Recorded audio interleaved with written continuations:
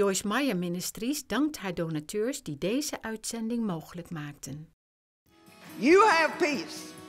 In your spirit, you have all the peace that you will ever need. You say, well then, why am I so frustrated all the time? Because you're allowing it.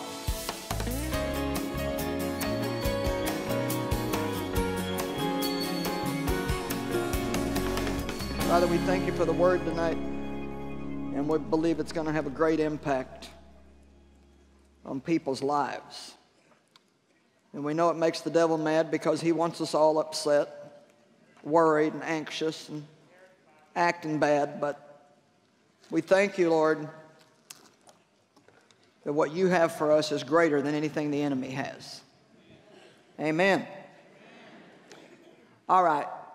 A lot of you were here last night, and that's good because sometimes it's a little hard to catch up after a couple of sessions have gone by. But just want to briefly remind you again that we're teaching as a foundational scripture out of Ephesians 1, 17 through 19, where Paul prayed that the church would have revelation and wisdom about God, who He was, that they would know God, and that they would have revelation and wisdom about the hope of their calling, this wonderful thing that Christ had called them to, this wonderful life that they had been called to, and that they would understand the inheritance. The inheritance. An inheritance is something that's given to you, something someone else has earned that is given to you as a gift. And Paul said, I pray that you would have revelation about the inheritance that is yours in Christ. And then he went on to pray in verse 19 that they would also know the power that was available to them and for them through Christ. So one of the many wonderful things that are part of our inheritance is peace. To be honest with you, I've pretty much decided that life is not worth living without peace.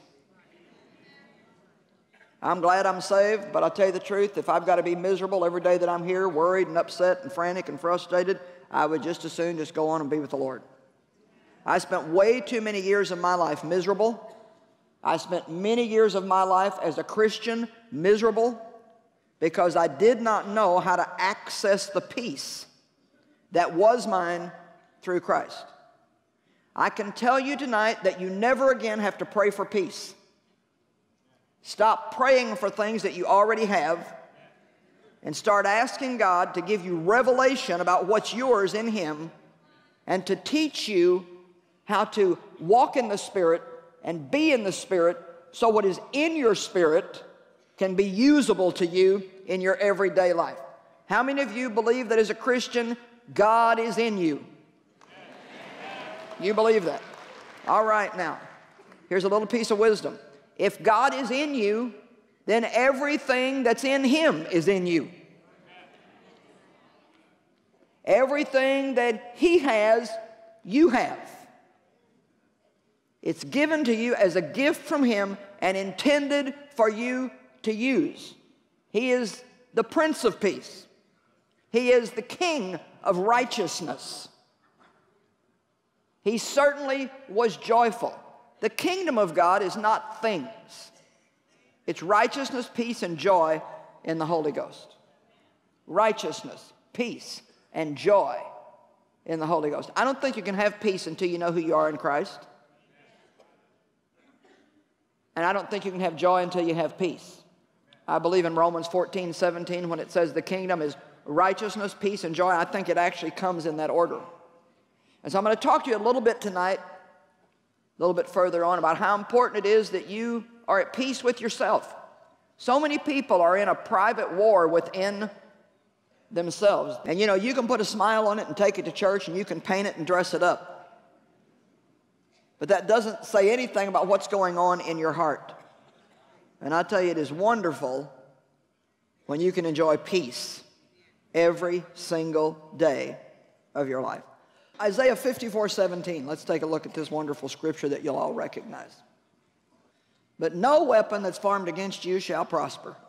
And every tongue that shall rise against you in judgment you shall show to be in the wrong. Amplified Bible amplifies the Greek and says, this peace, righteousness, security, and triumph over opposition is the heritage of the servants of the Lord. So, part of your inheritance is peace, righteousness, which is right standing with God, security. You don't have to lack confidence. You can be secure and know who you are in Christ, and be bold and strong and not live in fear, and triumph over all opposition. It's part of your heritage from God. Now, in Isaiah 9, we're going to put this scripture up. You don't have to try to look all these up, but I want you to see them. Isaiah 9, 6 and 7. For to us a child is born, to us a son is given, and the government shall be upon his shoulder. Now, I don't think that's talking about the government like we talk about the government. I think that's talking about the governing of our lives. So the government of our lives shall be upon his shoulder, and his name shall be called Wonderful Counselor, Mighty God, Everlasting Father, and Prince of Peace. And of the increase of his government and of peace there shall be no end. Now let's just stop there and think about that. To the degree that his government increases in your life, to that degree you will enjoy peace. If God is only getting to govern your life and govern your thoughts and govern your emotions just a little bit, then you may experience a little bit of peace every once in a while. But the more that you let him govern you, the more you agree with God, the more you think like he thinks, act like he acts, want what he wants, say what he says, the more you are going to have peace. Now, I just need to stop here and ask you, do you want peace in your life? Do you want it bad enough to change a few things if you find out in my sermon tonight that there's a few things you're going to need to change? Because I can tell you that peace is yours. It's a gift from God. But you're going to have to pursue it, and you're going to have to learn how to access it. And when I finally decided that I had had enough and that I was going to do whatever I needed to do to find out what was stealing my peace, because Satan is a peace stealer. And I can tell you that he knows which ones of your buttons to push. He knows exactly what upsets each one of us. And in many ways, sad to say, he knows us better than we know ourselves. But you can learn what the things are that steal your peace, and you can make adjustments in your life and no longer let those things rule over you. And I believe that you're going to see a handful of things, each one of you, and it may be different things for different ones of you, but you're going to see different things before you get out of here tonight and go, oh. It's simple. I'll just throw one out. We'll talk about it later, but do you know that you could have tons more peace, some of you, if you would just mind your own business?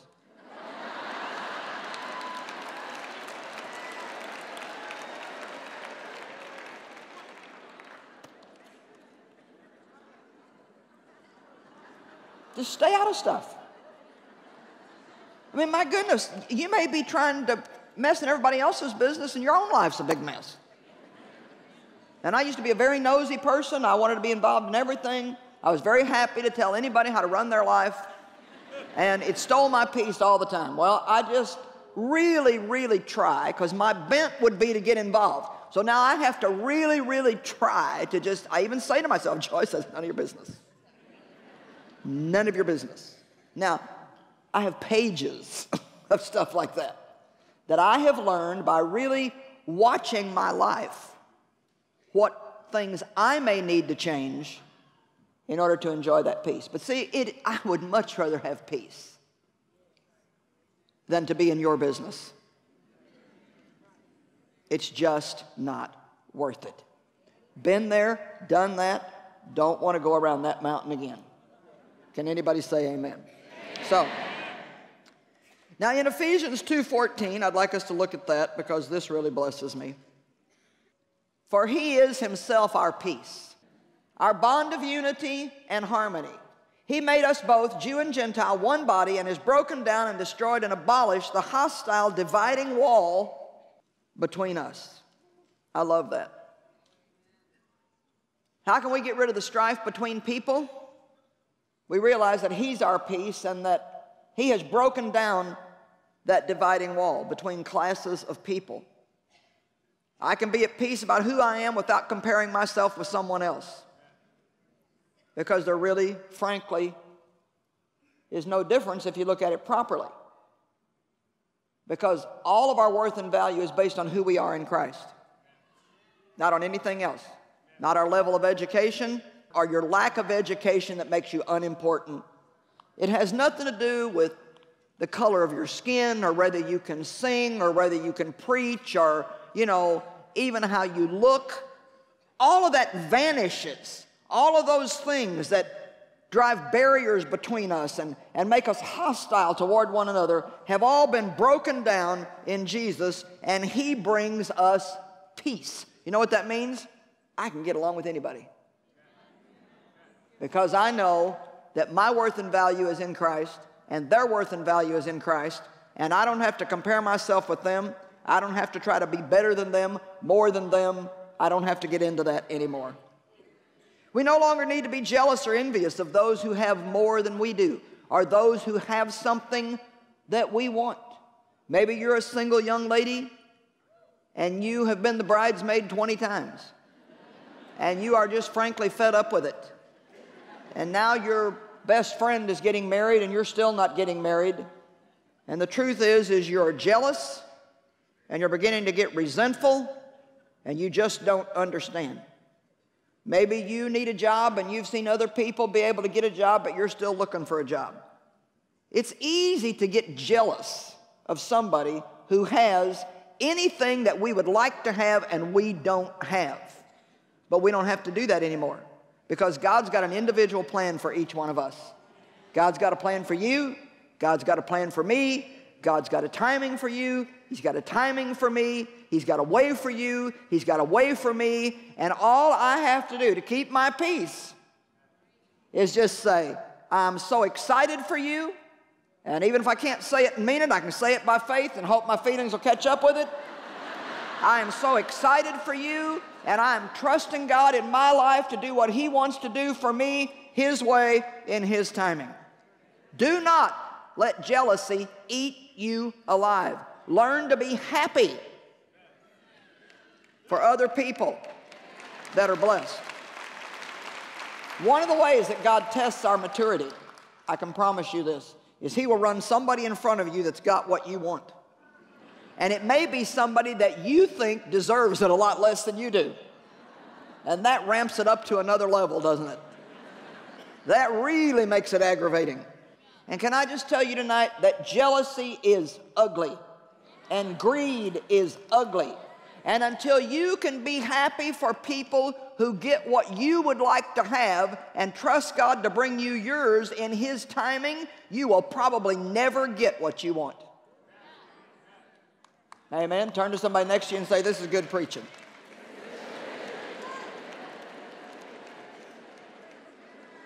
Philippians 4, 6, and 7.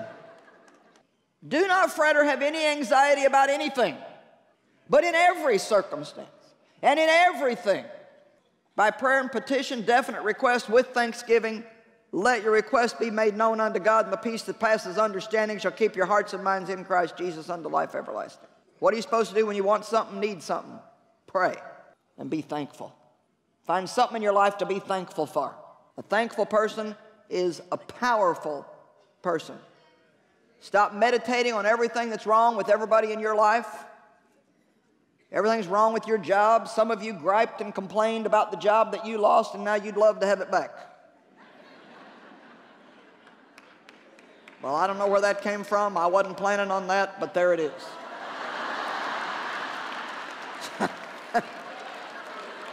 So we're just going to believe that was God. That just kind of snuck out right there. Isn't it true, though? You know? I mean, that husband you're crabbing about, some lonely woman would take him.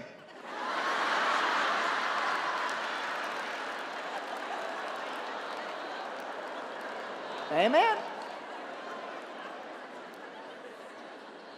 Please remember to purposely be thankful I mean, do it on purpose. Don't let yourself get grouchy and cranky.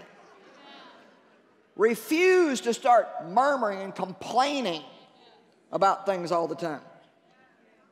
Be anxious for nothing. God's will for us is peace. And let the peace, soul harmony, which comes from Christ, rule and act as an umpire. Now, what's an umpire? An umpire says what's in and what's out. So, one of the things that you need to do is start letting peace rule in your life. One of the reasons that God has given us peace is so we can tell when something's right and when it's wrong. God is the author of peace. And some of the messes that many of you are in right now, and some of the messes that I've had in my own life, if we would have followed peace, we wouldn't be in those messes right now. Amen? We do, like I said this morning, we do stupid stuff. We do stuff that doesn't make any sense, and then we end up paying the price for it later, and now we're wanting God to fix it. Well, start to let peace be the umpire in your life. And you know what? If you don't have peace about something, don't do it. And even if you can't explain it, you don't have to be worried about explaining it. You can just say to somebody, you know, I can't really tell you why, but I just don't have peace about going to that party. You know, I don't really know why myself, but I just don't have peace about buying that thing. You know, maybe you've got the money, but maybe the timing is all wrong. Maybe you have the money, but God knows there's something else coming in a few months that you're going to need that money for, and He's trying to get you not to spend it on something right now. So we need to learn to follow peace. I'd like you to make a commitment all over these buildings tonight. People watching by television, this can be something between you and God. It can be the most wonderful blessing in your life. If you don't have peace about it, don't do it. Amen? And if you do have peace about it, do it. Stop overriding your conscience and expecting to have peace. Now, if you want to have peace, you got to keep your mind on right stuff. In Isaiah 26, it says, "He whose mind is stayed on me, I will keep him in perfect peace." So it's really important what you put your mind on. Now, a real important scripture that we want to look at tonight, John 14:27. Let's look at this. John chapter 14, verse 27. "Peace I leave with you." Jesus said this just before His ascension. Guess He could have said all kinds of things, but this is what He said. "Peace I leave with you. My own peace I now give and bequeath unto you. Not as the world gives do I give to you. Do not let your hearts be troubled, neither let them be afraid. Stop allowing yourselves to be agitated and disturbed, and do not permit yourselves to be fearful, intimidated, cowardly, and unsettled." Does anybody get that? So here's what you got to understand. You have peace. In your spirit, you have all the peace that you will ever need. You say, well then, why am I so frustrated all the time? Because you're allowing it. You're permitting it in your life.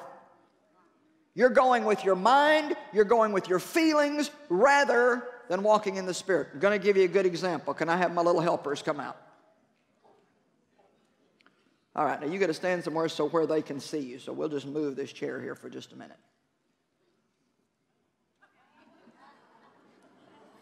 Okay, now, let's just make a little nice, no, just here. Remember, like I told you before, instructions. All right, you stand right here. Now you just kind of stand just right over there, just a little bit behind him. Okay, right there. Now, this is kind of, you know, the way we are as people. This represents your body. And, you know, not to be rude, but the body's a little bit stupid. So all the body knows is just, you know, I want to look cute, got to primp, got to take care of myself.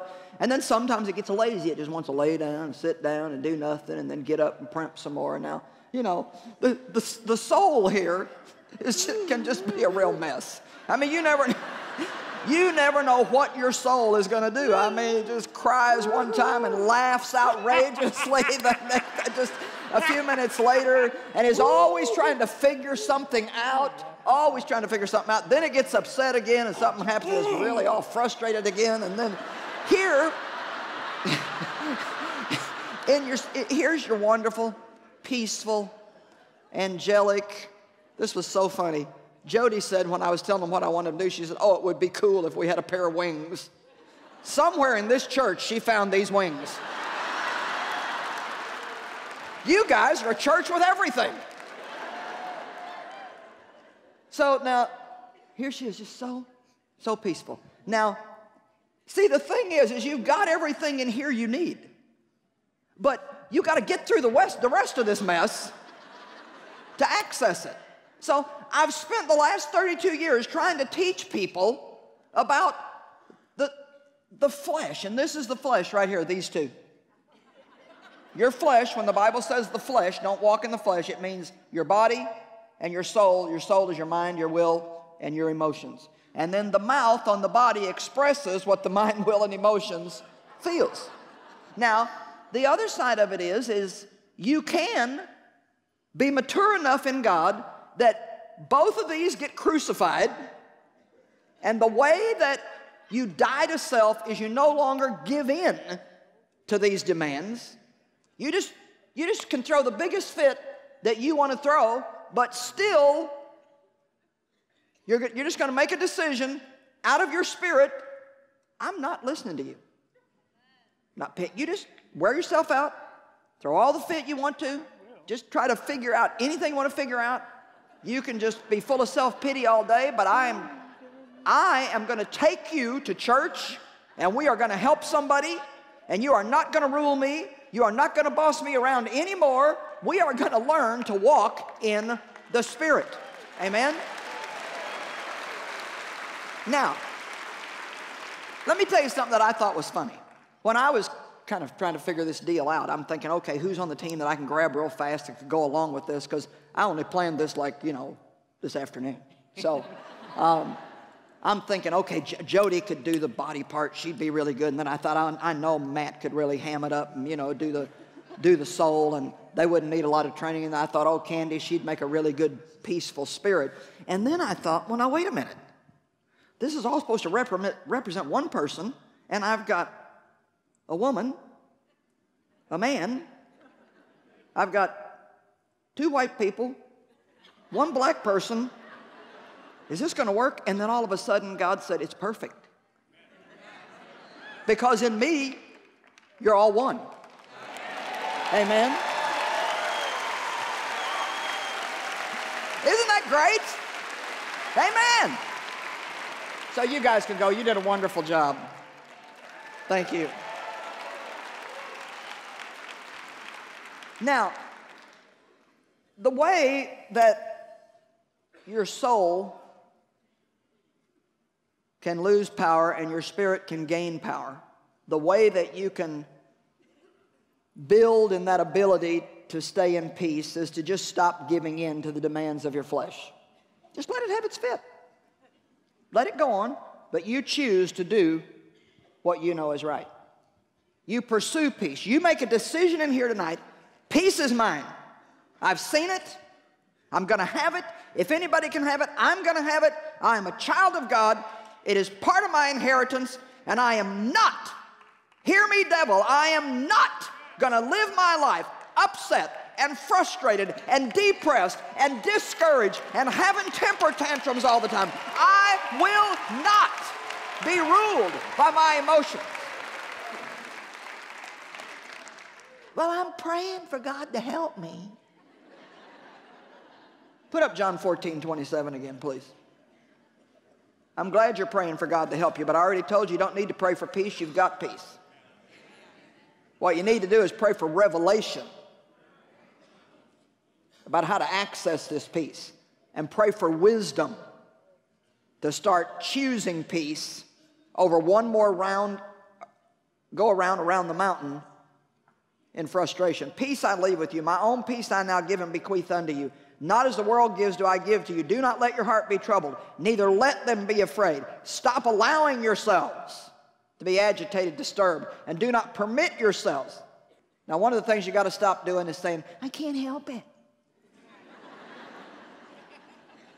Well, I wish I had peace, and I wish I was one of those easygoing, peaceful people. And yeah, I used to wish that. I mean, I am not like my husband. Dave was born peaceful. I mean, it is so easy for him to cast his care because he just don't care. But I care. I care about everything. I don't understand people when you say, what do you want to eat tonight? I don't care. I care. I've got a plan for what I'm going to eat tomorrow when I get home. I care. I care about everything.